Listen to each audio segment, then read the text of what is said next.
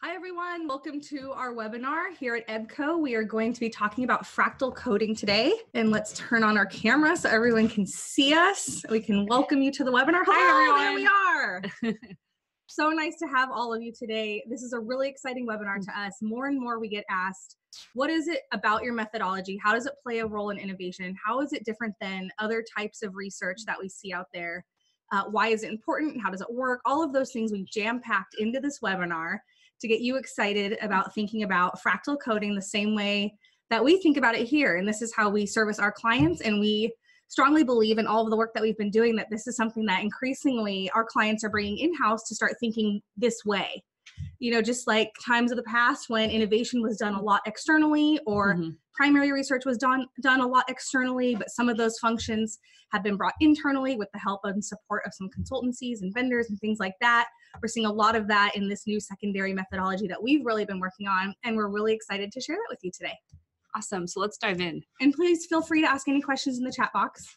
All right, so hopefully you can see our screen. We are so excited to be here. We are EBCO. We are down in Austin, Texas, for those of you who are new to our team. We serve as a go-to resource for trends. We inspire teams across all categories to think about new products, new technologies, new business models by pulling in inputs and fractals, as we call them, from all sorts of analogous and adjacent categories to inspire future thinking, to really support innovation efforts, future strategic thinking, and we work with clients around the globe across all categories. And if you're curious to know about where our work leads, the value that it provides, it's in identifying new growth opportunities. So for instance, imagine that you have been working in amongst certain categories for a long time, but you have a core capability or a core technology that you think could be very valuable in growing your company, let's say 4x or 10x in the next 10 years, but you don't know where those growth opportunities lie because perhaps they're in new categories that your team doesn't have core competency in or you haven't explored before. We identify those as part of our process. Also, building custom trend frameworks. We've worked with a lot of teams before who look for ways to incorporate trends into a process that they're currently using, whether it's an innovation pipeline process, an R&D process, marketing and messaging, getting into new retail space. It's how can we leverage trends specifically for the work that we're doing, which is a lot different than receiving a more generic type of trend report that everyone can use, but one rather that fits into the type of work that you're doing. Enabling decision-making and prioritization, where are those hottest opportunities, and delivering actionable recommendations and opportunities. So making sure that work is actionable. Great. And a lot of this we're going to be talking about today in this process of fractal coding. So if any of that is of interest to you, we'll be covering our process and how to adopt this methodology throughout this webinar today. So as you know, anyone on here, whether you're in marketing, innovation, R&D, you know that the world is moving at an ever-increasing pace. We see that AI is taking the place of human intelligence, and we will touch on that later. Caitlin has a lot of perspective on that, and we think that we have a way of outsmarting AI. We'll get into that. Population growth is exponential, so many people to account for in the decisions that we're making. Material supplies are diminishing, so how can we do things in new, modern, and sustainable ways? And startups are launching at an unprecedented rate. Yeah, so a lot of really exciting forces that one can be seen as a challenge or they can really seen as an opportunity. So there's always that dual side way of thinking about things and thinking about some of the threats and also the opportunities we're going to be facing in this next decade. So one of the big things that we're seeing is we're seeing a convergence and blurring of lines between categories. Yeah, absolutely. And when you can think of things like food becoming beauty or how everyone now calls himself a data company. We will be speaking with a CPG client and they're like, hey, we're going through a digital transformation to become a data company. And that's definitely a convergence and blurring between these lines. Or everyone is becoming a tech company. Something like that really highlights this and brings to life this idea that the convergence and blurring of lines between category is omnipresent at this point. Companies can no longer answer to just shareholders. It's imperative to consider external forces. So think about the expectation that companies might be required to be sustainable because of external forces. Yeah, this is a really interesting one. There's a lot of viral videos going out around the globe around experts and thought leaders and even legislators talking about how companies can no longer just answer to shareholders about profit gains. They're going to have to think about their impact on the planet. So we've seen a lot of financial companies talk about not funding companies any longer that are doing things that are detrimental to the environment. So it's a pretty interesting shift that we're seeing.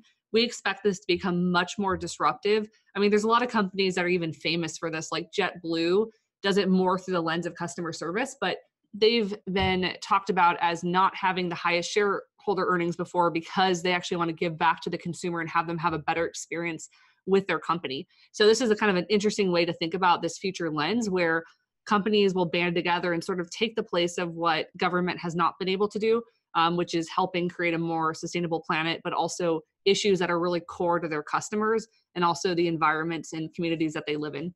Yeah, and we had a question come in asking if you will receive a copy of the slides. If that's important to anyone and you're hustling to take notes, we will be providing these slides after the webinar. And there has never been a more critical time to innovate. Certain resources we depend on now may not exist in the future. So innovation now is actually meaningful. So rather than just coming up with that new widget or that new technology, that new feature and functionality, it's actually meaningful in terms of how can we succeed into the future based on resources. And the decisions that Fortune 500 companies make could ultimately decide the fate of themselves and the fate of the planet. Yeah, this is really cool. I mean, this is really where the private sector is going to become just so influential when we think about the fate of where we're headed. When we think of material usage, when we think of companies like Impossible and Beyond Burger, where they're trying to innovate on how can we create a food supply that's ultimately going to feed the population growth and also not diminish supplies. So it's really cool to think about that everyone on the call today could really have an impact with the type of work that you're doing, whether it's to use supplies more efficiently. It could be to think about innovation differently for the category. Where are we going to find revenue and profit share growth if we have to think totally differently about what's even available to us on the planet? So these are really interesting spaces. And while there's a lot of challenge, there's also inherently a lot of opportunity as well. But we no longer operate in a world where traditional methodologies will lead to groundbreaking solutions. And this is something that EBCO firmly believes, which was the impetus for starting EBCO years ago, is because when we see these linear methodologies, and you'll see us talk about this in a minute, you'll see how they go towards answers that are very predictable rather than looking at groundbreaking solutions that come from all sorts of different inputs. And that's really what innovation teams are responsible for now. Brands cannot always do what they've always done in order to get ahead. It just won't cut it. Business as usual just isn't where it's at. So with this, we ask, how can brands stay relevant? How can they get ahead? And there are 4 key things that we're going to be looking at. So in our work, some of the world's largest brands, they're learning about how to get ahead or how they fall behind. In working with them, we've identified 4 key things. Rethink the role of trends and how they relate to innovation. Recognize that traditional linear models of insights and innovation are outdated. Prioritize looking at movement in adjacent and analogous industries, one of our favorites, and develop a structured and strategic approach to secondary research. Yeah, we're excited. We're going to dive into each of these specifically. So the first one is rethinking the role of trends and how they relate to the function of innovation. So even if you're in an insight role, there's a lot of really good learnings here for thinking about how trends needs to be absorbed into the organization and ultimately how we can make sure that it's beneficial. So what we see in our experience is that a lot of innovation and trends are treated separately. So maybe some of you on the call, you have a separate trends team, or maybe it's rolled up into the function of innovation, but maybe there's no one on the team that does it specifically, or it's just there's not enough time to do it as part of the process. We also see that sometimes it might be covered by an insight team, but again, a lot of times insight teams rely on actual consumer empathy experiences or doing ethnographies or focus groups. So trends is not inherent to that type of research. And what we found in our experience is just totally separate school of thought. Yeah, when you think about this type of separation with trends and innovation separately, it results in trend reports that you look at and you think, this is interesting, and I can tell that there's a nugget of information here that I should be considering, but I don't quite know what to do with it with regards to my category because it might be external to your category or have a different perspective, but it hasn't been addressed specifically for how you should innovate or utilize that information. So we're going to launch a poll real quickly. Answer this true or false. I have seen a trend report or research that was interesting, but I wasn't quite sure what to do with the information. Or rephrased, it wasn't quite actionable for me, or it took a lot of time to digest. I had to do more with it. Yeah, this is a big one that we hear with a lot of clients that we've worked with prior to working with them, or even just kind of out there in the innovation spectrum. We've heard this a lot is like a lot of individuals have heard of trends like AI or urbanization, kind of those larger macro forces we always talk about when we're thinking of environmental threats and what we need to be thinking about as we move towards the future. But oftentimes they're just not specific enough. So if you were innovating for deodorant or beauty products, thinking about AI, you might wonder what the connection is to your category. And so something that is that high level doesn't often give us a roadmap or a pipeline to work against when we think about how does trends intersect into innovation specifically.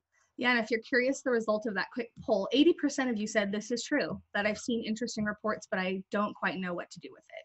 So we really believe that winning in the future requires bringing these two disciplines together. And there's some great organizations out there that already do this and really have trends embedded into the vision of where their company's headed. So when you think of some companies like Tesla or Nike, they do a really good job of bridging in where they're going because they're trying to lead their categories and innovate ahead of where the consumer's already at. And then there's other organizations that have a more reactive philosophy of letting the market get ahead and then coming up with a product after that. I think what we've found is the Me Too innovation doesn't work as well as it used to. Not to say that's in every case, but we found that more and more we hear that companies truly want to have differentiated innovation and they want to leapfrog their competition. They want to get ahead. It doesn't mean launching something their customer's not going to like, but ultimately being in charge of their own process. So understanding what trends are coming, being able to track those, and ultimately thinking about how to make those actionable for the organization. So we found is that trend really needs to be embedded with an insight and innovation team in order for those to become more actionable and to become a pipeline and actually move into development. Otherwise, it just tends to live sort of at a layer of information that the organization isn't actually utilizing. All right, number 2, recognize that traditional linear models of insights and innovation are outdated.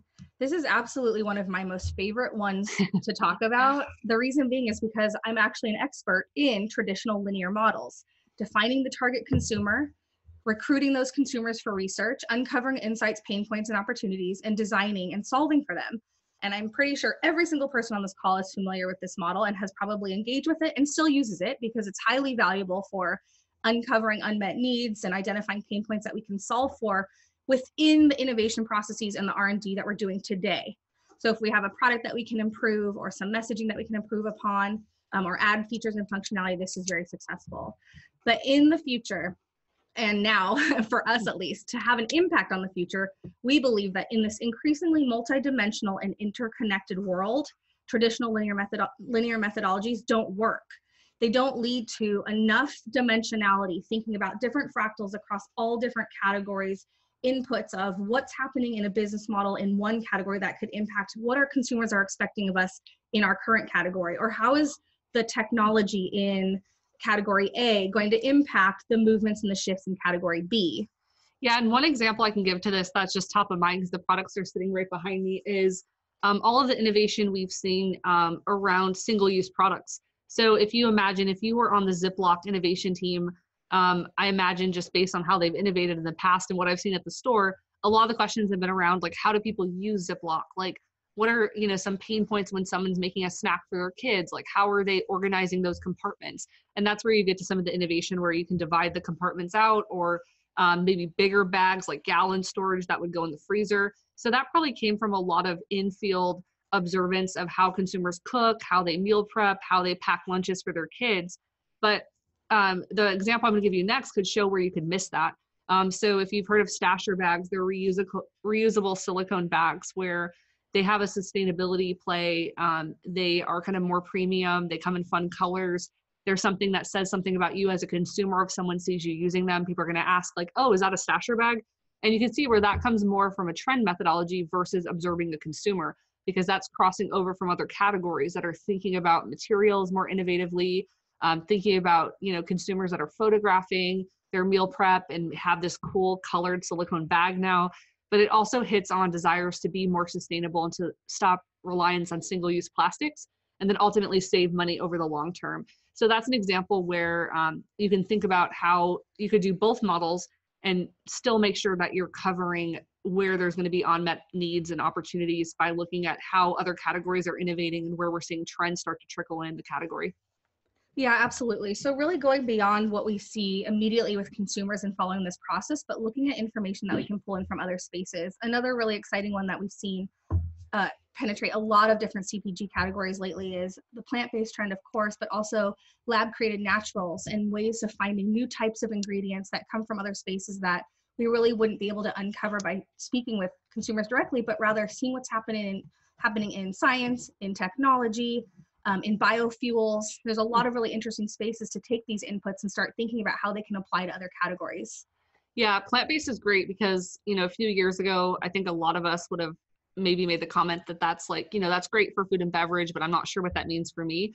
And then today we just see so many examples of plant-based packaging, even like plant-based paint, but plant-based is really crossed over because the consumer connects the dots of like, oh, I'm interested in plant-based and food and beverage. I'm also interested in that in my packaging or in my houseware supplies, whatever it might be. But that's an example of a fractal that we see crossing over. And so we'll talk a little bit as we go throughout this about how to identify those and where we can find those natural patterns that are already occurring outside of your category. So that leads me into a great transition for prioritizing looking at movement in adjacent and analogous industries. So we're going to run another poll now. And this one's asking, where does your organization look for insights most often? Is it within your business, your consumers, your competition, your industry, or other? All right, we have some good answers coming through. I know this is forcing you into one space. So you can prioritize which one you look at the most. I'm sure that you cross a couple of these every time you begin an investigation. And what's really interesting about the results that are coming in, as we might have predicted, as you might have predicted, consumers is the number one space where people are pulling their insights, and then pretty evenly spread across business, competitors, industry, and other. So we find that most brands are experts at knowing their core consumers, their segmentation, who likes their products, and maybe even what their consumers are looking for. I think Vital Proteins is a brand that does a really great job at this. They innovate a lot of their products based on how people use their product on social media. So they have a really good understanding of their fan base and what people are looking for. They actually had so they have collagen powders, if you're not familiar with them, that you can add to a smoothie or to water to get your daily collagen intake, which has partly been a huge trend because of paleo and Whole30 diets and keto. And one of the observations they had was that a lot of times people use this in their coffee. And so they came up with a coffee creamer product. And so that's an example of just really knowing their customers, knowing how they were using the product. And that was kind of their strength, really, is innovating by having those awarenesses. And then we also find brands are really experts at knowing the competitive landscape. So who's number 2 and 3 behind them, or even who's ahead of them, and really good at knowing when someone has launched an innovation and maybe where their team either decided not to go down that path, fell short, or leadership might be now saying, hey, why don't we look at this because we notice our competition is looking at this. So we find that that's a really good foundational expertise that most companies have. But sometimes this often results in a very heads down approach to insight gathering, which can mean entire categories can be blindsided by disruptive new entrants that they never saw coming. So an example of this would be Ring. So I don't know if you saw the famous Shark Tank episode now where Ring was talking about this disruptive new doorbell technology. And most of the sharks gave him the feedback that it's really hard to change consumer behavior. You're not going to get everyone to go install these doorbell cameras. You're not going to get people to go out and seek out this product. And he's like, yeah, but it's such a pain point. It's, there's innovation happening in IoT across categories. Consumers want smart home tech products. You look at things like the Nest thermostat, like this is just kind of a natural extension of that. And they're having exponentially more things delivered to their home. Yeah, as well as e-commerce is growing. Porch pirates was like a trend that started many years ago and has continued on. And the fact that people now are kind of open to this type of surveillance and open to this tech really coming into their home. So he talked about his vision of where he wanted it to go, but they couldn't see it based on where the current market was at. They're like, as soon as you do this, like ADT and other companies are going to innovate and take you out. So they talked a lot about he couldn't get there because the incumbents they thought would basically displace him. Well, fast forward a few years and Shark Tank even acknowledges that was their biggest miss that they had because of the acquisition by Amazon for Ring with I think it was $1 billion or more. And now it's part of the Amazon brand. And so they talk about how that was a huge miss. And I think one of the reasons they missed that is because while they're true that it did change consumer behavior, that's just one lens of how to look at it. So it missed the shift that other industries were having in the smart home space. It missed the success of products like Nest. It missed the fact that there had been kind of a lack of smart home innovation up to that point. And also that companies, security companies more traditionally sort of force consumers into this business model that they don't want to be in. So it was pretty interesting. It's really disruptive thinking. And so that's where we're seeing that now, because entrepreneurs and companies can really just bubble up. I think we're at a time in history where digitization has really allowed anyone to launch a product and do it more quickly and find a manufacturer. It's just that there's more competition out there because information is so democratized now. So moving forward, we really think that the focus should shift to broadening the frame of reference. So thinking about, if you're in a category like security, thinking of other influencers that could cross over. So, it could be around smart home and how that's going to continue to grow. It could be around automotive security, like thinking of other areas that a consumer might want to be secure. Thinking about new business model innovation, really seeing how other service-based industries have innovated and how we could challenge our perceptions of our normal business model for selling these services. And so you can see how you can start to build your own fractal plane of how to think about the category very differently to, one, just challenge your perception of the category. Think about how consumers are experiencing it based on other categories that they operate in and also think about. And also thinking about disruptively, what would a startup or a small brand or maybe an Amazon, if they're coming after your category, thinking about how they're going to think about disrupting your category. And that's where we can really start to get to more adjacent thinking, more analogous thinking, and also just more disruptive thinking, because it disrupts the normal flow of how our brain wants to think about the category. So some examples here are charcoal.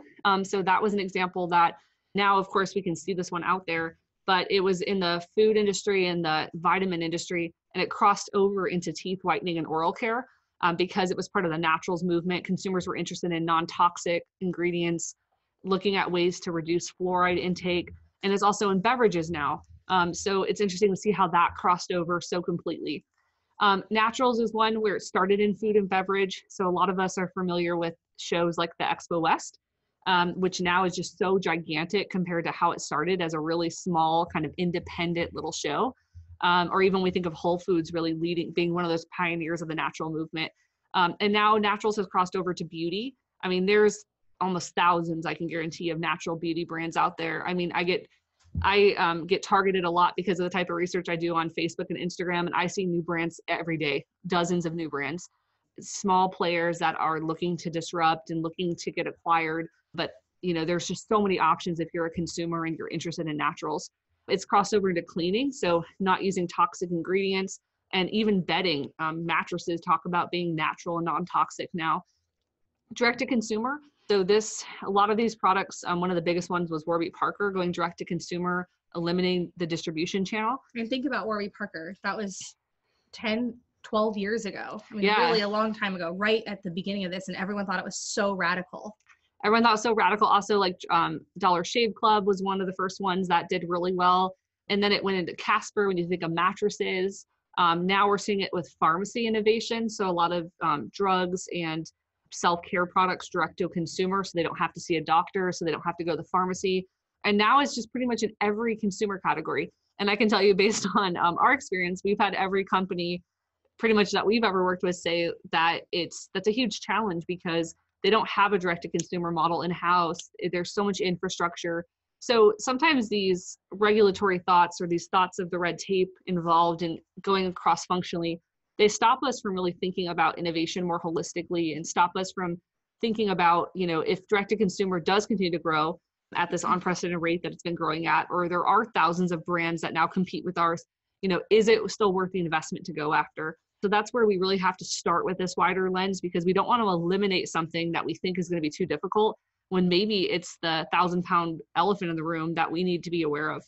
Yeah, and you may be familiar with the saying, like, this is the way we've always done things. This is one that Caitlin and I cringe when we hear it, because there's no doubt that there is methodologies that are tried and true and that people have expertise in, but that doesn't mean it's the only way that we should be looking at things.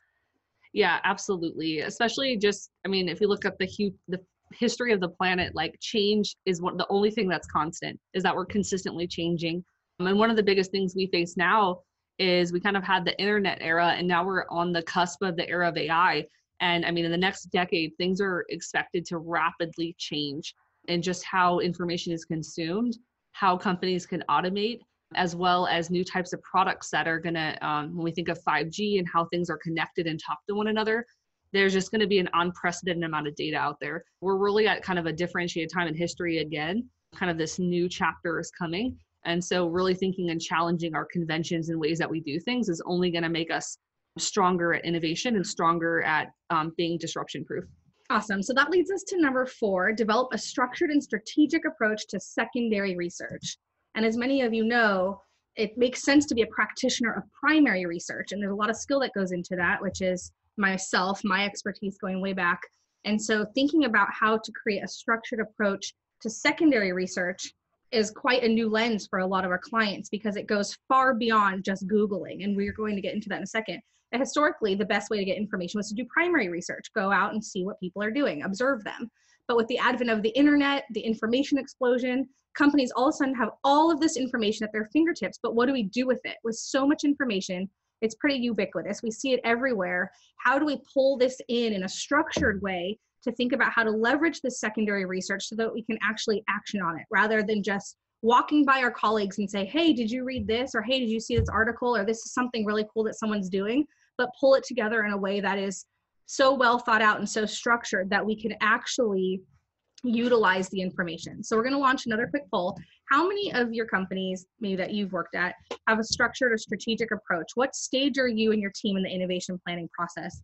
Okay, great. So it looks like a lot of you are kind of answering across the board, which is awesome. That means we have a lot of different perspectives on this call of where we're thinking about innovation and where we're currently at. It's also pretty interesting just given the number of people on the call, how many focus on front end and pre-strategy as well as product development. Awesome.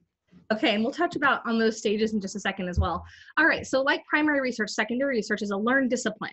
You have skilled researchers who can design surveys, moderate focus groups, do the analysis, make recommendations, but we also need to see a similar and thoughtful approach happening with secondary research. And like I said previously, it's much more than just Googling it. And we've seen that a lot with the clients that we've worked with is, oh, well, we have someone who does that, or we've been looking at similar things. And what we find out as we probe deeper and we share more of what our expertise is that they in fact are just Googling it, which is, of course, as practitioners in research, market research, innovation, we are technically the people in our organizations that are in the know. So it's no surprise that a lot of the conversations we have do touch on individual bits of information that companies think are interesting, but really pulling it together in a more robust way and looking at it from all of the appropriate touch points to build out what is this framework, what are these lenses and trends that we should be looking through in order to understand this information in a much more strategic way is something that most organizations have not yet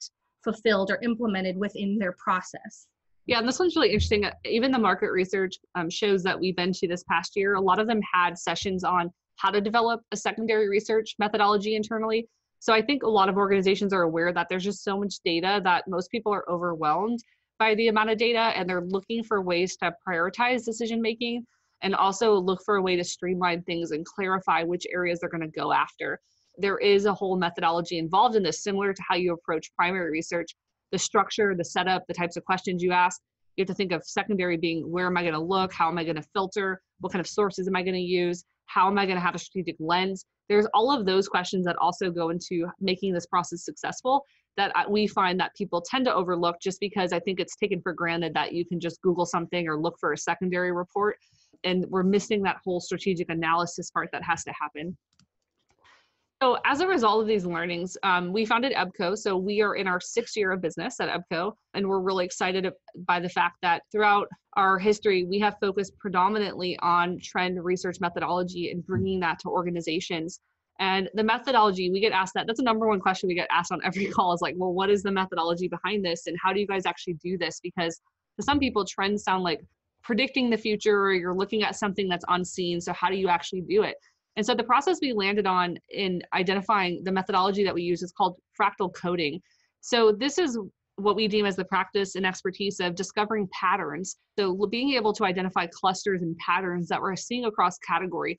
And sometimes they exist at different levels of elevation. So sometimes we see them happening horizontally across category. Sometimes they might be happening analogously. So there's some categories that have a higher degree of influence on one another. So that one might be like wellness and beauty right now. and nutraceuticals, they have a high degree of correlation between each other. So there tends to be a flow and a rhythm that we can sort of predict at this point.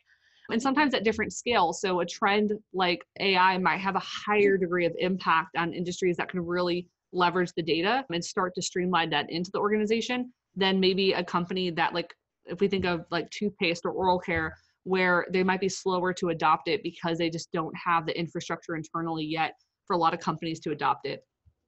So it's a process that we go through and we recommend, where we can identify these emerging signals and patterns and how they're ultimately going to accumulate. So where we start to see a greater degree of occurrence, where they start to collide and interact with each other. So that might be like, when you think of sustainability trend versus e-commerce, they're sort of at odds with one another sometimes, because people are shipping more, they're ordering online more, but they also care about the environment. So that's sort of a collision point that's happening. And that's why we see more innovation happening at that pain point intersection. And ultimately, what we see is that how do these forces start to interact with one another and ultimately disrupt that market landscape? And how does that pendulum start to swing? So a lot of times in the trend work, we like to look at what the shift is. As we get, an example would be as more natural brands flood the market, that becomes a table stake. And then where does this shift then happen to? And that's what Aaron alluded to when we talked about things like lab created naturals, or things that also have a sustainability story, or talk about science coming back in. So we look at where does that shift happen as more of these signals start to occur at a greater frequency. Yeah, and if you have some major takeaways from this slide, it's that the trend methodology that we use and fractal coding is not futurism, and it's not Googling it. So just keep that in mind as you take your notes.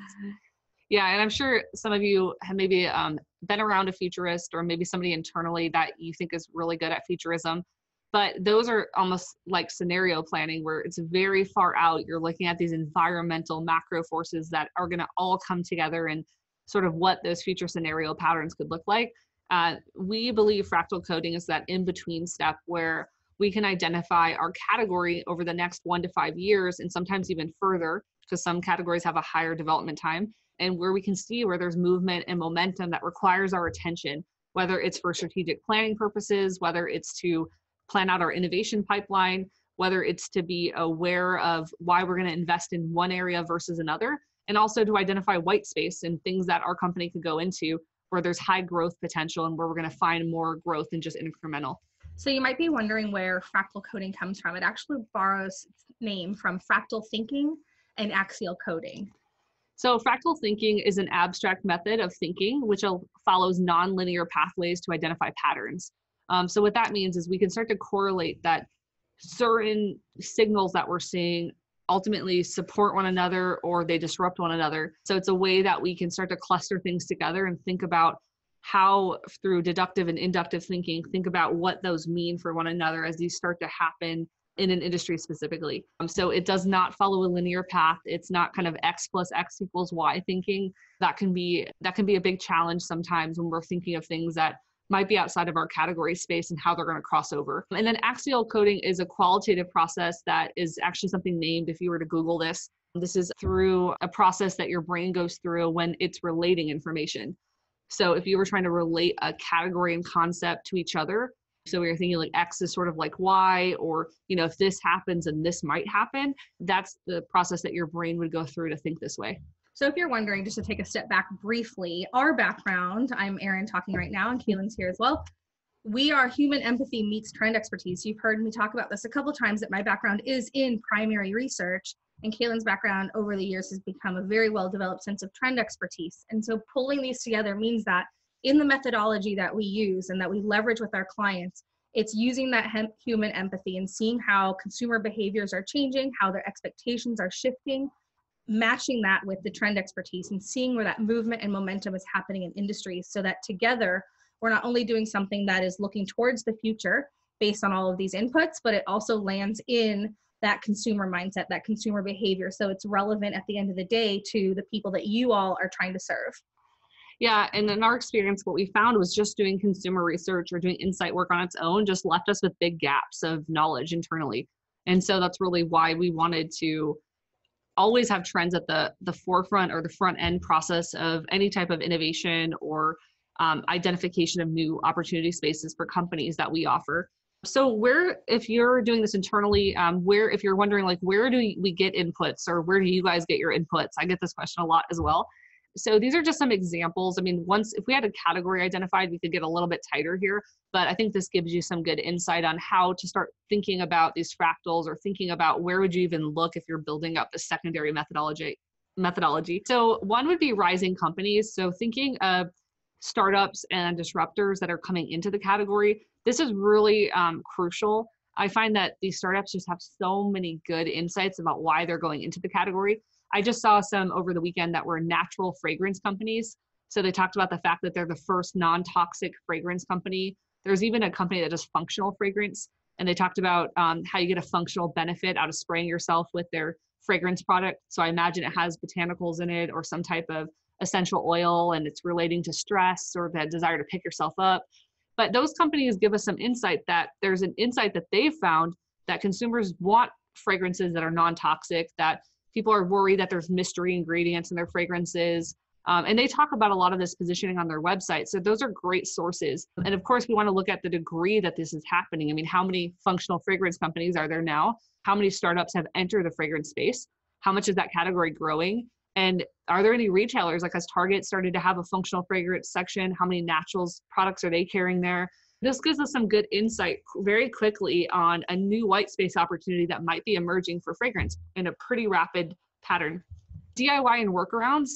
So using this fragrance example, if we were innovating for a fragrance company, we might start to look at, are there any DIY products that consumers use to build their own fragrances? What's kind of a alternative to fragrance that people could use? Maybe it's oils, maybe it's using some kind of fabric refreshener. Like, what are some behaviors that we're seeing on social platforms or Pinterest or other areas where we feel like there's people that are engaged in the category and they're talking about this? That could also go into emerging consumer behaviors. So sometimes at this stage, you might have some foundational work internally or some knowledge that there's some behaviors maybe going away from the category, or maybe there's a new player that's launched, and really looking at what is that behavior behind that shift. This could also go into social listening. So looking at how people are talking about these brands, what are some of the adjacencies that they're going to, and what are some of their pain points in talking about these products.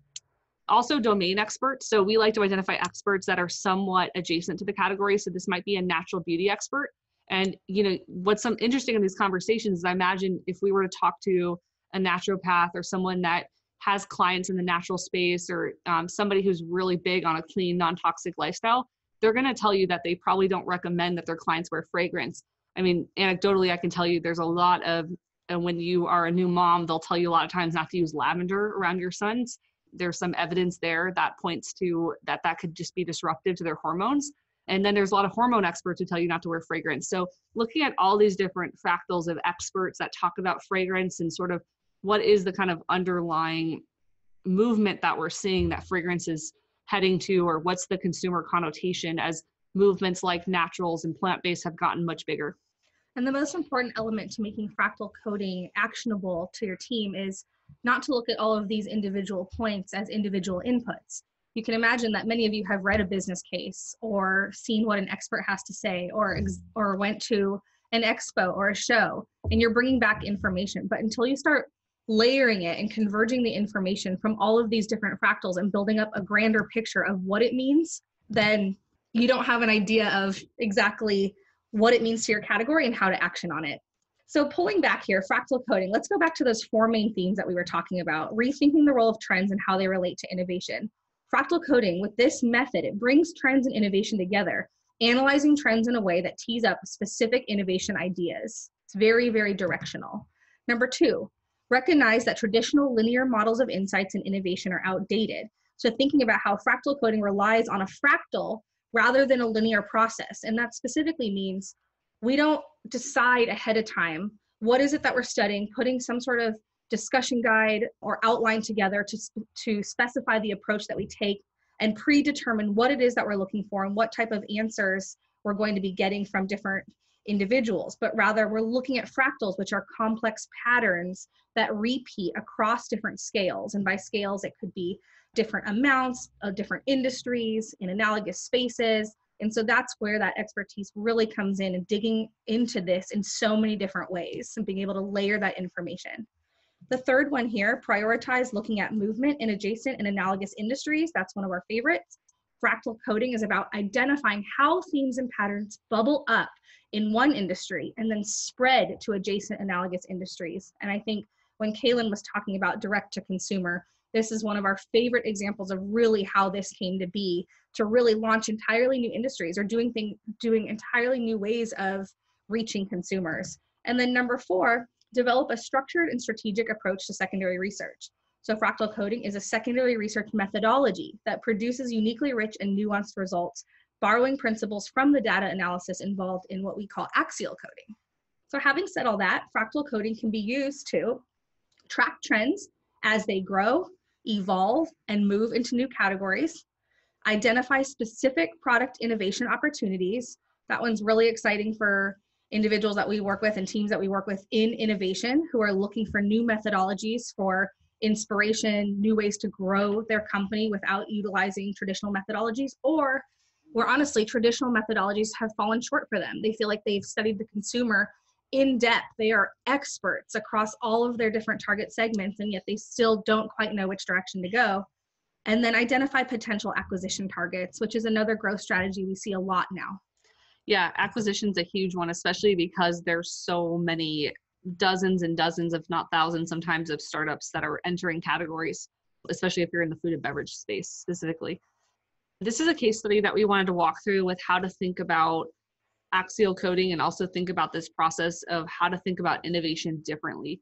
So if you imagine a very traditional category like a gas canister that you might use for camping or for fuel, you could imagine that a lot of the innovation might be around, thinking of the tactile experience, thinking about if there's any kind of error that the user might have when they're plugging it into their stove, thinking about the weight of it and how you carry it. So some pretty traditional pain points that consumers might have as they're talking through it, or, what the process looks like, the shopper journey to go and buy that at the store for a camping trip. One of the ways to think about this differently is first to identify where there's trends happening within that space. So what's a larger category where gas canisters exist for camping? That would be a category more around outdoor usage or outdoor living or outdoor activity. And then identifying trends that happen within that space. This is an example of some trends that we've identified where looking at the popularity of camping. So we were seeing a lot of new campers enter the segment. We were seeing high-end luxurious glamping that resulted in just more hotels and more outfitters having products that speak to somebody who's looking for a more aspirational experience. And we also saw environmental awareness. So when we talked about plant-based earlier, that's also something we've seen cross over to fuel. So looking at things that are bio-based, things that are refillable. When you think of the circular economy, thinking of brands that now have packaging structures where you can refill. Also thinking about concentrated formats, so things that don't require as much waste when it comes to the package or even the product itself.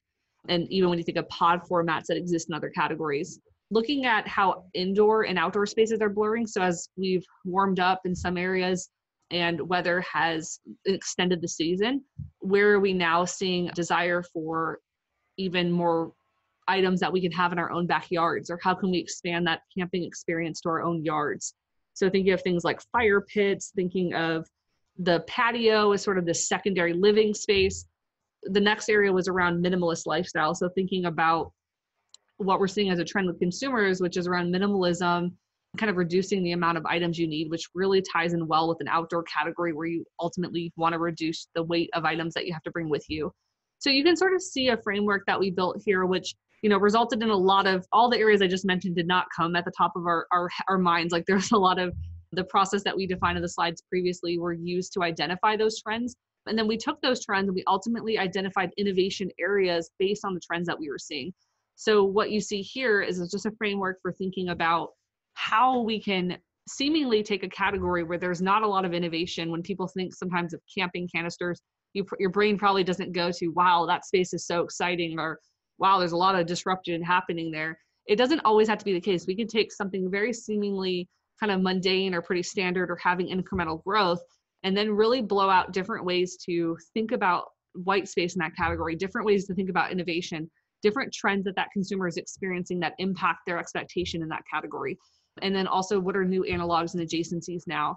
And this can even help when we're thinking about, as Aaron mentioned, acquisition targets. So now that we have these trends identified, how do we go into that space? What's the job to be done? So you can see an example of some here that we identified, which help them ultimately go into these new territories that we've identified and have acquisitions that make sense to grow that market and to grow that potential segment where they can then start developing new products for them after those acquisitions. So how can you try fractal coding? And we love to start with these questions when anyone asks us this. What categories are adjacent to yours? What movements are happening there that might influence your category? A great way to start thinking this way is thinking about your end consumer. If you think about your end consumer and what type of categories or products or other areas or industries that they're populating, you can think about those are adjacencies to them. So that's where their expectations start to shift, and what they're expecting of your category or your product start to get highlighted in their mind. And then of course, what's adjacent to yours? What's adjacent to camping or cylinders like Kaylin was just talking about? What types of categories are analogous to mine? What can I learn from what's happening in those categories? How might movements happening at different scales intersect and impact my category? So think a micro signal like an ingredient trend versus a macro signal like sustainability. When we start thinking of micro signals, we learn a lot. Macro doesn't always guide us in a way that is actionable. We all know that sustainability is important, but it's hard to know which direction to go because the scale is just too large. And then based on the trends I've identified, what specific innovation ideas would meet the emerging needs? And this is just a really cool way of deducing new types of information. So if I see these trends and I use my expert research abilities, whether I'm a primary researcher, secondary researcher, an innovation or marketing professional, I start to think, what are these trends doing for end consumers? What types of needs are they answering? What gaps in the market are these trends addressing? And by taking and extracting that information, I can start to think of new ideas and new innovation opportunities in my product category.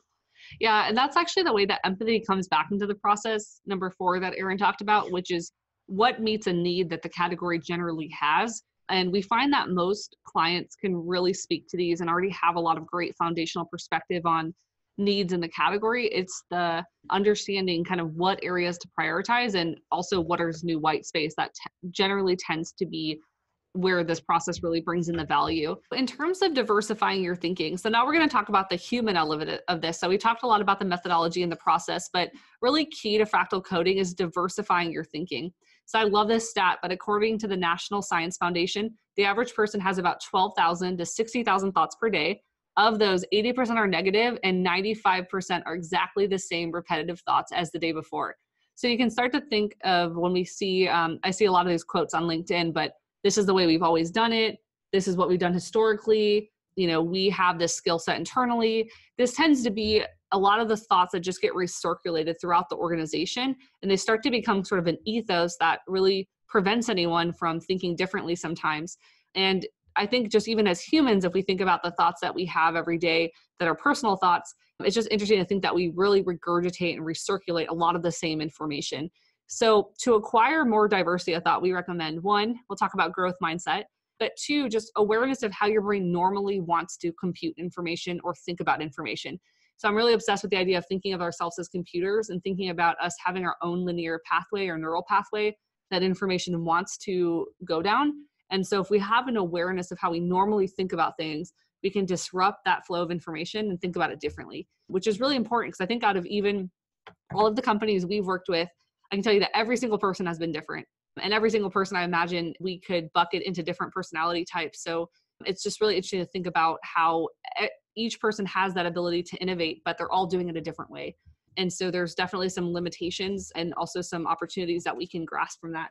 So 1 is embracing a growth mindset. So this is the belief that a person or company's intelligence and abilities can be developed over time. It's the ability to know that even though we've been successful in the past, or we maybe have done things right in the past, that we have to have that growth mindset of what way forward is going to help us achieve our goals.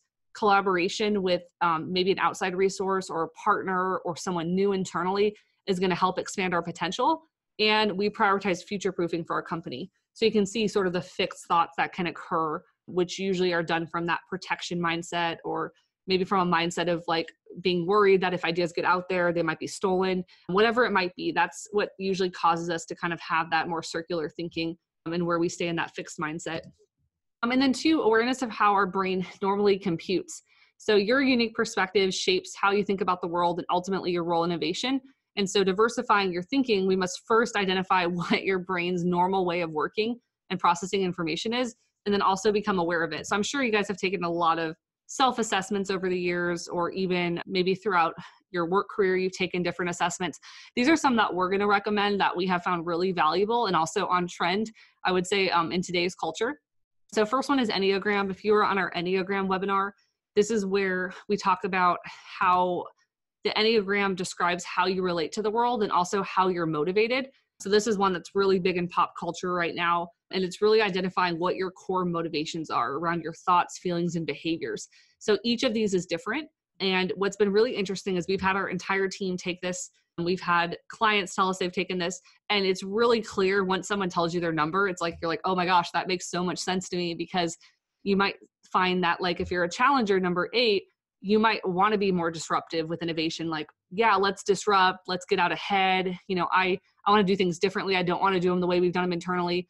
Where a number 3, which is achiever, might be more competitive. Like, I want to be the best in our category. I want to do things the best way we can. So it's just different motivations, which can ultimately inform how our team or how we even think about innovation personally.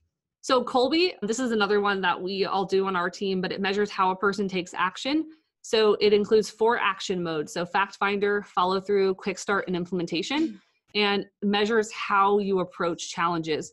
So a fact finder, so if you imagine if someone asked you to research, maybe it's your spouse or a partner, they say, let's go on a date night Friday. So if you have a high fact finder, you'd probably research different restaurants, what people have said about it, what the menu looks like.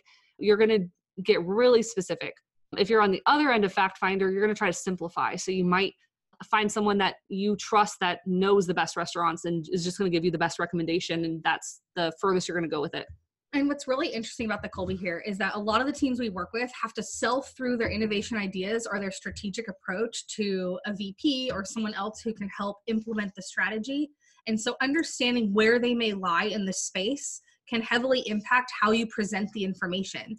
So if you have an individual who is a high quick start, let's say, they're ready to improvise, try something new, act quickly, then they might need less information and more messaging, more splashy ideas of what this thing is going to look like, versus someone who might be a high fact finder would want lots and lots of detail to push an idea through.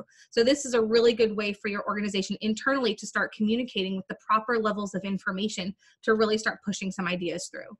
Yeah, this is great too. I mean, if your organization encourages this type of assessments, even knowing on your team who has a high follow through, who has a high quick start, you'll start to identify like what excites different individuals, and also what where somebody might be questioning something. It's more that they want a process or they want a system that they can following maybe that one-off effort. Strengths finders, I think a lot of us are familiar with this one. So this identifies your natural strengths and talents. So this one can be great just in terms of like themes that maybe you see in terms of your team and how they approach innovation, or kind of what the best mode of operation is. And the last one is the 4 tendencies. So this measures how people respond to expectations. And so this could be really interesting when you're thinking about kind of internal mandates or thinking about innovation. Like you can see the rebel would kind of want to do it their own way, or kind of make something, or want to kind of rebel against what has been done historically. So you can start to see some themes around how you and your team might approach innovation just from your unique perspective that you have, or how your brain normally wants to operate. So as we get to the last couple of slides here in the last couple of minutes of this presentation, if you have any questions about fractal coding or how to diversify your thinking, please put it in the chat box and we'll see if we can get to some answers. And in the meantime, to revisit this question, what stage are you and your team in terms of the innovation process? Are you in pre-strategy, which is we don't know what we don't know. We want to go wide. We want to look at all these different areas, potentially want to grow into a new space. Front end of innovation, it's obviously a bit more narrow and you're looking to potentially fill a pipeline. Category analysis, seeing those shifts, the movement and momentum directly in your category. You might be in a product development process, which is looking for new technologies, potentially acquiring through a scouting program, finding some startups or some other companies that are gaining momentum, or go-to-market strategy, which is we actually have a really cool technology, or we've been working on something, but we don't quite know the trend landscape in terms of how to launch this in the market. And so if you've worked with us before, or you're familiar with EBCO, we work with our clients across all of these areas. The pre-strategy is more about, are there opportunities that we might be missing? Front end of innovation and the landscape exploration is looking at consumer behaviors driving growth in our category, how this category might be disrupted. The deep dive category analysis is looking at specific trends that are driving change and growth within the category. Product development and scouting, like we said, is more about acquisition, and then of course, go-to-market strategy. So we'll just use these last few minutes. If anyone has to run to another meeting, thank you for coming on today. We'll be sending this out to you afterwards. If you're interested, and some of you I know came on because you've been interested in working with us in the past, or you've been interested in our methodology, we're just going to spend the next few minutes just going over our core offerings. So if you're interested, please feel free to stick around if you have a few extra minutes. If not, thanks for coming today. So in terms of EBCO's core programs, we frame up, it's always through the strategic objective of what we're looking at. So the objective might be around, we really want to know what are the 5 to 7 trends that are going to impact our category over the next 5 years. It might be, we need new white space to innovate in, and we want to have a process that's going to ultimately identify those areas.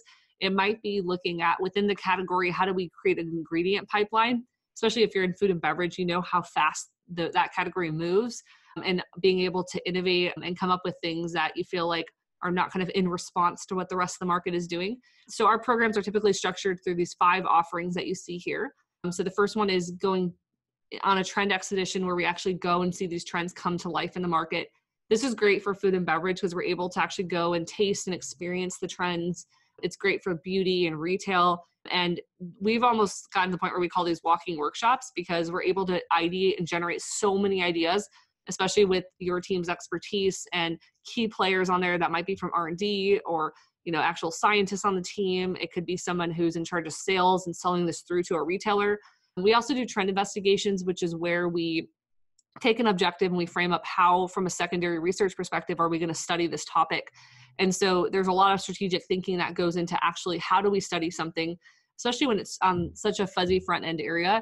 There's a lot of strategic thinking about how to build out that framework. Trend immersion workshops. So this is where we bring the trends to life in a workshop setting.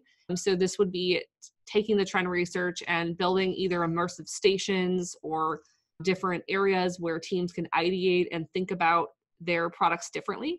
Innovation pipeline is very specific to a team that is looking to fill a pipeline. And so out of the trend research, they really want to make sure that's actionable.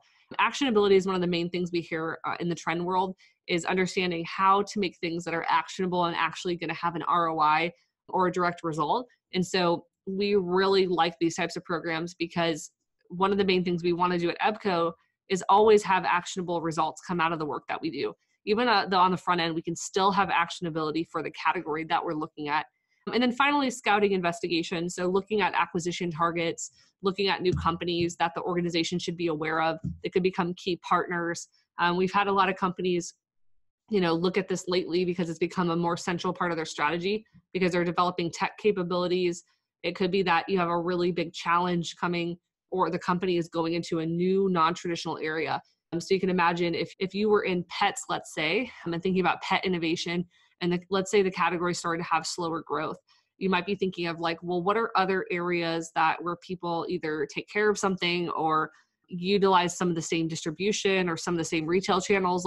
What are other areas we could go into and companies that we could acquire to help us get into those new spaces? And that's what we would consider a scouting. And thank you. So many people have stuck around to listen to us. So that's great. And we just want to ask one final question. Are you interested in having EBCO reach out to you? It's simple yes, no. No one will know your answer. But if you do reply yes, we'd be happy to connect in the future and have more conversations around what it is that you're looking into, anything we can answer about fractal coding, any additional information on the methodology. Perhaps we have a report or we've studied an area that could be of interest to you that we can share. So always interested in connecting. Thank you for some of those answers coming in. That's awesome. Have a wonderful day, everyone. We really appreciate your time. This is one of our favorite topics. So again, if you didn't reply yes, please reach out to us when the opportunity comes up to connect more and learn more about Fractal Coding and any of the methodologies or programs that EBCO runs for our clients. Great. Thanks, everyone. Here we are. Thank you so much for joining us today. It was a pleasure having you all on, and we hope to connect with you soon. Bye.